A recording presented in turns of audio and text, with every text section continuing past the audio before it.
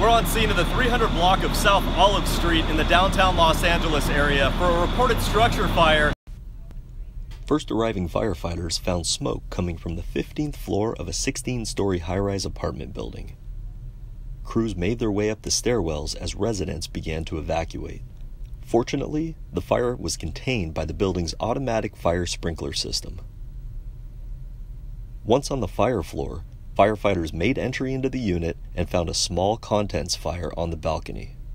It did not extend into the unit itself, there were no injuries, and after a short cleanup, firefighters restored the alarm and sprinkler systems before making themselves available for the next incident.